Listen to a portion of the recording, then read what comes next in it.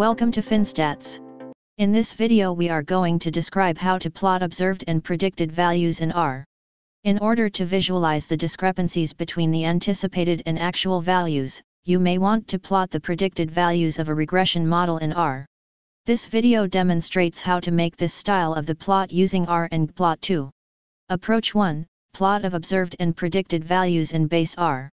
The following code demonstrates how to construct a plot of expected versus actual values after fitting a multiple linear regression model in R. Plot predicted versus actual values. The x-axis shows the model's predicted values, while the y-axis shows the dataset's actual values.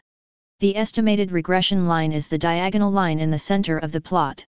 Approach 2. Plot of predicted versus observed values in ggplot2.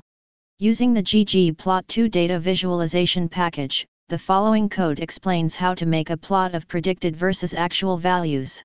The predicted values from the model are displayed on the x-axis, while the actual values from the dataset are displayed on the y-axis. If you want to get more tutorials, subscribe to the channel. Thanks for watching the video. For more information visit finstats.com.